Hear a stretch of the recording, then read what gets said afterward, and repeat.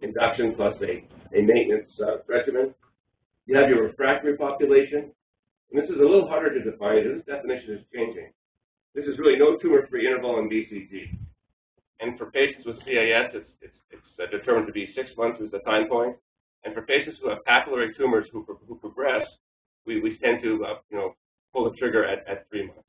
And certainly in patients of T1 disease and have T1 disease at 3 months, those patients should come off of intervesical therapy and be directed towards a cystectomy.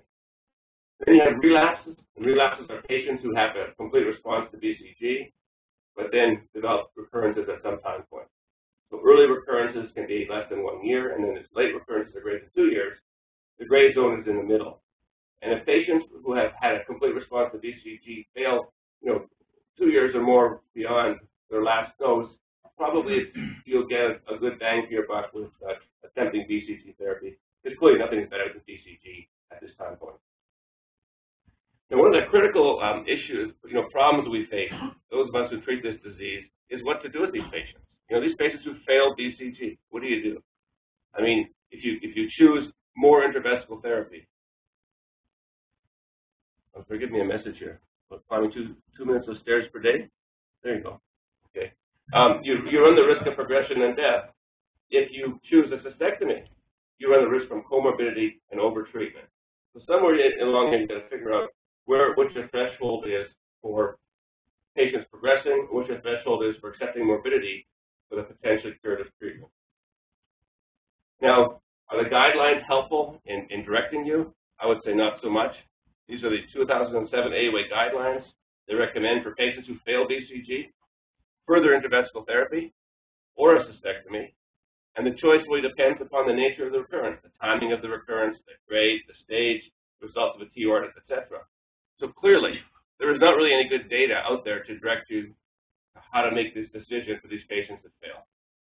I can tell you that the safest approach is cystectomy, and I think that's what I always tell my patients who are deciding what to do. I say cystectomy is the most conservative treatment. That's the best chance you have of not dying of your cancer, and then they have to decide what they want to do. First question is, do we have time to find an alternative to cystectomy? Well, in the past, Harry Herb published data showing that if you waited more than 2 years, that was detrimental. This is more recent data that shows that basically you have about a year to declare victory or defeat. If you fail to respond to intravesical therapy within a year, then your survival goes down dramatically. Similarly, with the number of TURs, if you have more than 5 TURs and still without a response and keep recurring, your outcome decreases. So you have a finite period of time, probably somewhere around 6 months to a year, to make a decision. So what are some historical treatments for BCG failures? Well, nothing has been very effective. Bill Catalona published in the 80s giving a third course of BCG. And what was really ironic here was that more patients progressed or died of bladder cancer than responded. Interferon alpha given as a protein hasn't been very effective. Mitomycin C has been evaluated, but these are not all in high-risk patients. It's interesting. Valrubicin has been approved for the treatment of BCG failures. And look at the response rates. 8% two-year NED. So clearly, this is not a real threshold that we need to shoot for. We need to do better than that. But this drug was approved with a very, very poor response. Clearly, cystectomy is the most effective treatment for eradicating disease and preventing recurrence.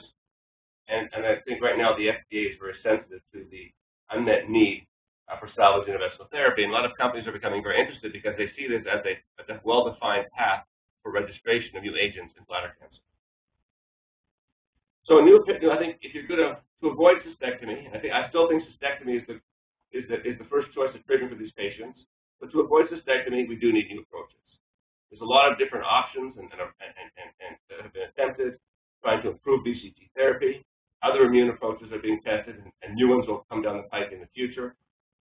Various strategies involving chemotherapy. You here have done some work with antisense therapy, and we have been working on developing gene therapy. So this paper was published by Michael O'Donnell in 2004, and this was thought to be a game changer. This was his results of BCG plus interferon in BCG-naive patients and BCG failures. He had a remarkable 42% durable response in these patients who failed BCG. And this is thought to be wonderful news and the answer to BCG failures.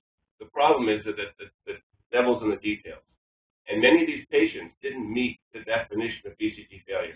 Many of these patients had only had an induction course of BCG and weren't by definition BCG failures. And those patients, the SWOG study showed that about 60% of patients with CIS who have CIS after the first maintenance course of BCG will respond to the maintenance course of BCG. So that's a confounder for the interpretation of this data, because if you looked at the data, of course, those patients who failed twice, the very patients who want to treat with these new therapies are the ones that didn't do very well. Now, more recently, a new immune approach. This was the MMC, microspecial cell wall complex. This was developed by BioNiche, I think, a Canadian company. It was licensed by Endo, who ran this trial with pretty good results.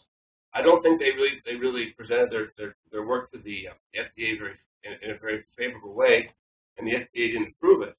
But I know but the results are pretty good. At 1 year, 35% recurrence-free survival for patients with papillary tumors, and 21% for patients with CIS. That's not bad compared to what's out there.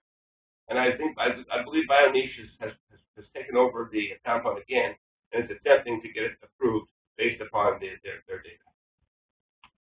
This is a trial with chemotherapy. This is SWOG. Can I ask a question? Sure. I mean, is that randomized, or is this? No, it's phase 2. Because phase 2 could register you in this study. So yeah. Is it all BCG refractory? Well, it depends on the definition. But BCG refractory. So the FDA is allowing. We've had a lot of discussion with the FDA. So the FDA is going to allow BCG refractory or relapsing if they relapse within 1 year. Have to be high-grade disease in phase 2. You probably have to do 2 phase 2. But because of the nature of the disease, they recognize that it's not feasible to do a randomized trial. And so they're allowing us, and this is an orphan disease, right? Yeah, they're allowing us to do that. And if you can come in with a biomarker that can predict response, you have a sure winner. So this is a phase 2 trial of gemcitabine, maintenance gemcitabine for 1 year, run by SWOG. And again, with the same results as other trials at 2 years. 20% freedom from recurrence at 2 years. So again, which is close, somewhere in the ballpark of what would be acceptable to the FDA. Now, this is just a recent. I just put this in. This is a recent publication coming out of Nijmegen looking at chemohyperthermia for non-muscle invasive disease, and they've used either epirubicin or mitomycin. We've never used it at MD Anderson. and here you have the highly recurrent population. You can see pretty good response rates, about 40% response rates at close to 2 years. It's not clear, though, that these aren't all high-risk patients, high-grade patients, high-risk patients, and you'd have to include the high-risk patients in order to have approval here, at least in the U.S., for this type of an approach, because the natural history of low-grade bladder cancer is totally different than high-grade bladder cancer. Now, again, this is work that's been pioneered by Martin and Alan So around this early trial of OGX-427, antisense oligonucleotide to HR protein 27, again, promising results. And I guess you're developing it for large randomized phase 2s in metastatic. Right, I knew that. And exploring paths to investment. That's right. Okay. Now, we have actually at our place focused on intravesical gene therapy. And why was that? Well, we thought that, for instance, the bladder is an ideal organ for gene therapy because one could establish direct contact with the vector and the tumor, allowing for the transfer of the gene. The same would be true for the antisense approach that you use here, with easy access to urine and tissue to monitor the effects and perform correlative studies that might help you to identify likely responders. We do have animal models that are available to optimize treatment, but the problem was the early trials were very disappointing. Even though you could put a gene in and have contact with the bladder, there was no gene transfer, so it was not what we expected.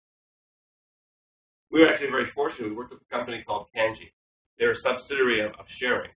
They developed this compound called SYN3.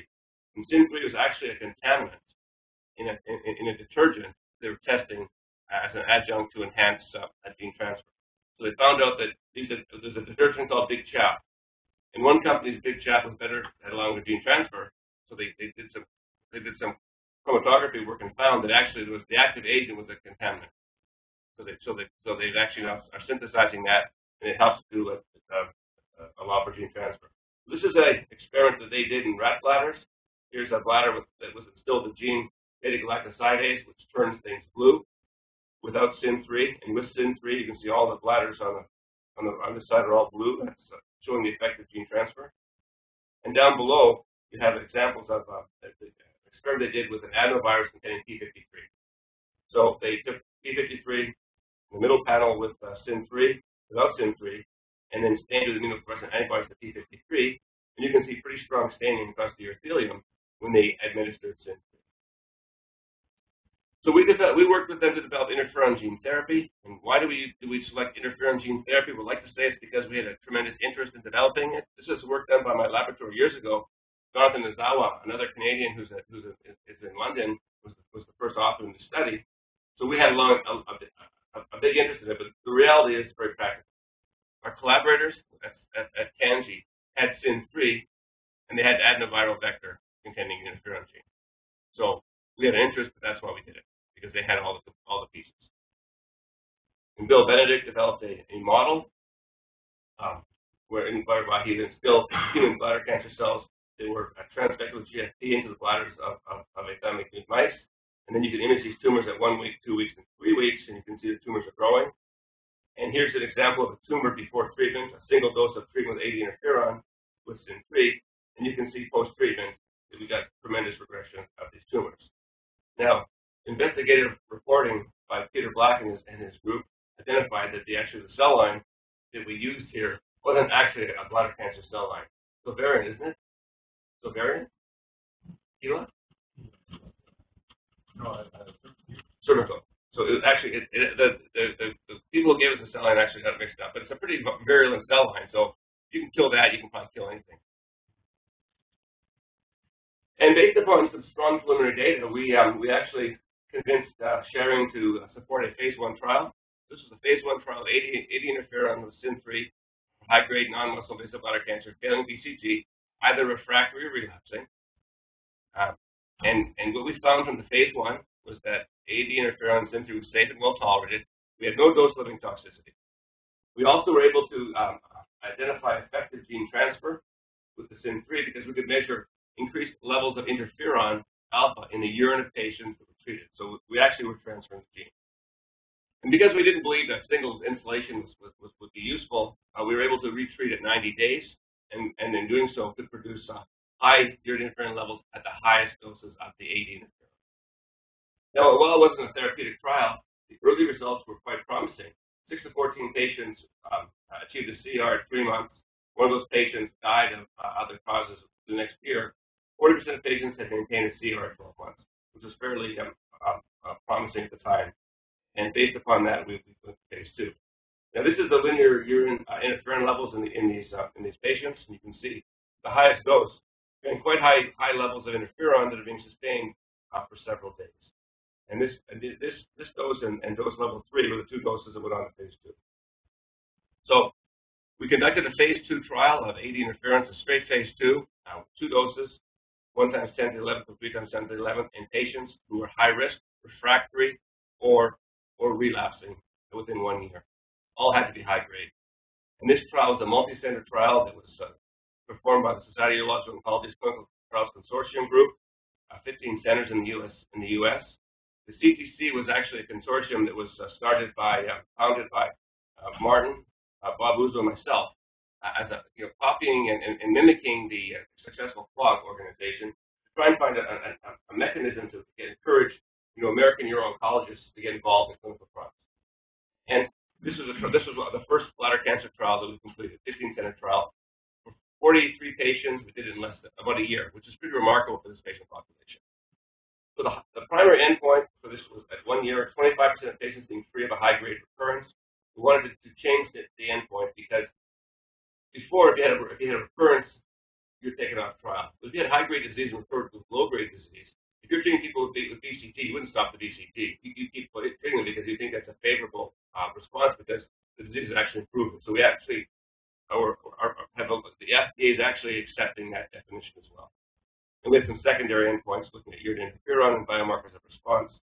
The results should be available later on this year, and will then, if promising, be with the FDA to discuss the registration strategy. in which I think you need to immediately go to cystectomy. I mean, at this time, so I don't think you have the opportunity to mess around and try intervesical therapy. Now, just look at this. This is a T1 bladder cancer. You can just look at this tumor. Here's the musculus propria. I defy you to call that a superficial tumor. I defy you to be able to resect that whole thing entirely. That's an aggressive invasive disease. So that's what we're dealing with the T1 disease. And studies have shown that the first shot at cystectomy is your best chance for cure. And this is a study that looked at cystectomies for primary T1s or patients who had tried intervesical therapy and failed. And obviously, cystectomies up front is a better approach to these patients. So I thought all my patients who have T1 disease, I reresect them. Even if the reresection is negative, I do tell them that the most conservative therapy is a cystectomy. If I understage do it to be fatal, because there's no way that our intervesical therapies will penetrate the wall of the bladder. Maybe now with some of the new approaches, maybe, but it's a fatal error. Understage these patients and give them intervesical therapy. So I tell all my patients that. Now, this is data from Harry Hirsch showing the impact of a reresection on the outcomes. These are all patients who had T1 disease.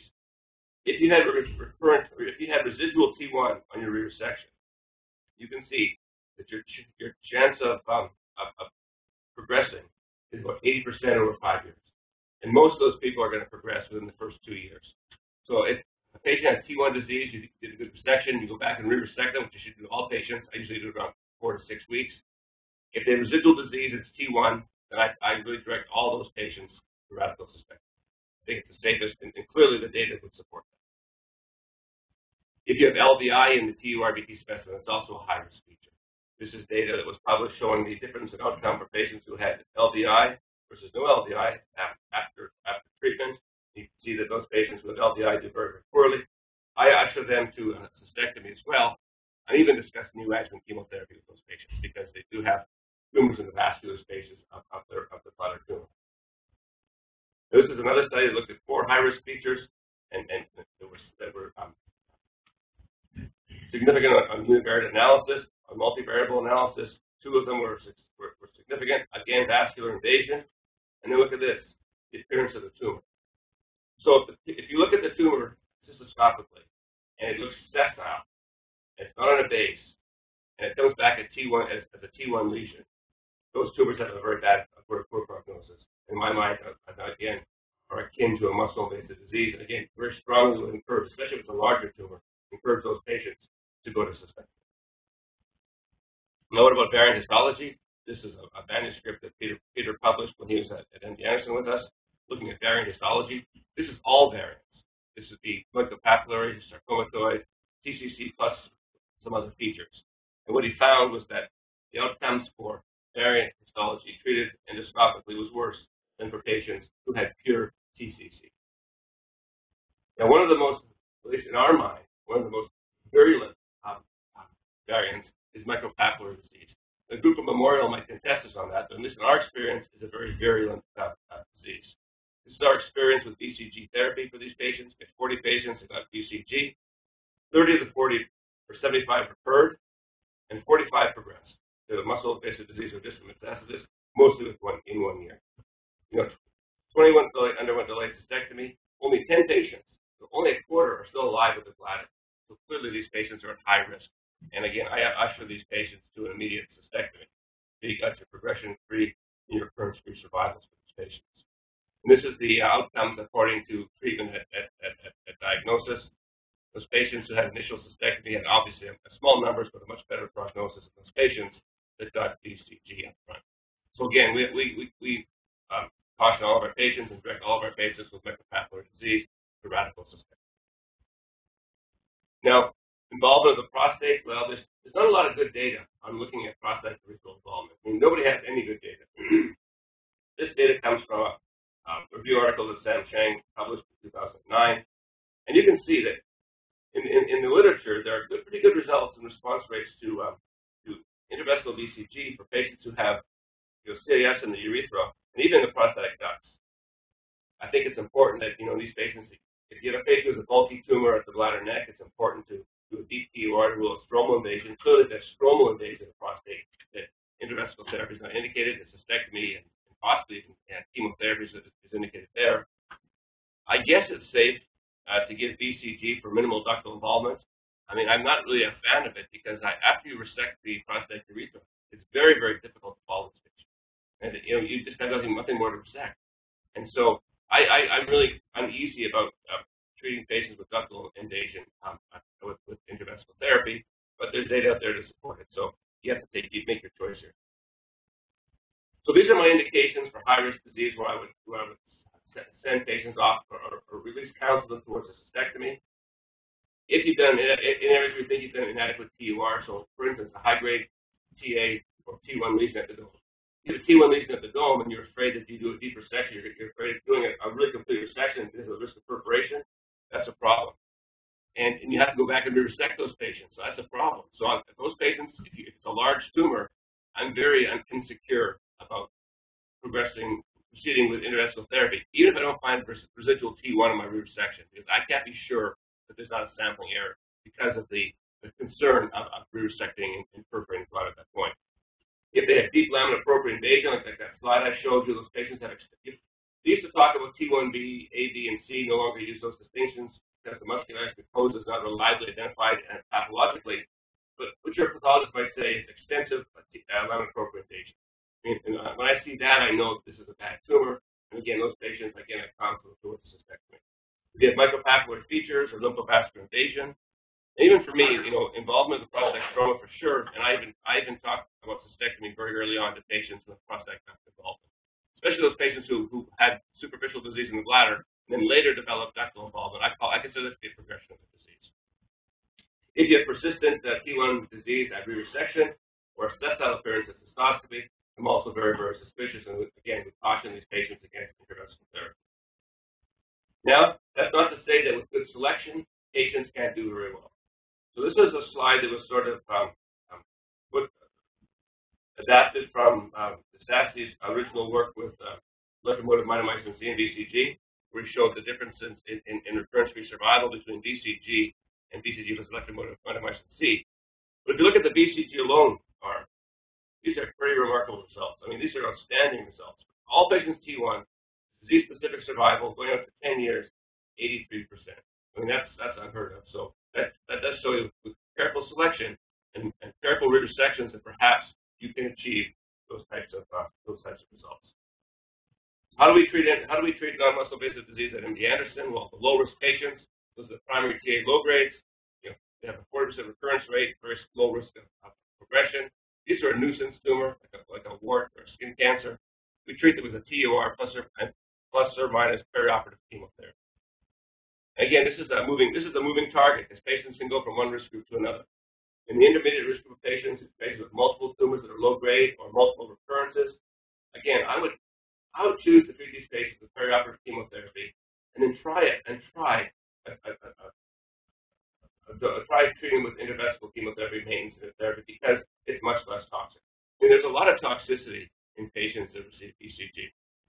And then for the high-risk patients, these are patients with T1 disease, high-grade disease, CIS, or large tumors, and we include large tumors because there's often an invasive foci in those large tumors that you might miss, high rate of recurrence, high rate of progression. These tumors are the real threat of this disease. We treat these by TUR, re-resection, and maintenance BCG, and selective cystectomy for patients who are really at high risk of progression. So I think in terms of the optimal management of this disease state, I think it's important to, as urologists, you've got to really, we see that patient as the index tumor, it's really important that you resect that tumor adequately. Get a deep margin and get muscle. We sometimes use CISCU as an adjunct to white light cystoscopy. I usually use CISCU in patients who have positive cytology with no evidence of tumor. I think it's important to re-TUR all T1s in most high-grade tumors. I think you need to rule out the really high-risk patients because those patients should not get intravesical therapy. And you really can't be shy about an early cystectomy for refractory disease. And clearly, it's really clear that if you're going to attempt bladder preservation, right now it's a double-edged sword. They have attempted bladder preservation in the face of inadequate therapy, which is causing patients to die of the disease. We really do need new approaches. I want to thank you for inviting me to speak with you today, and leave with the words of a wise man who said, "It ain't what you don't know that gets you into trouble. It's what you know for sure that just ain't so."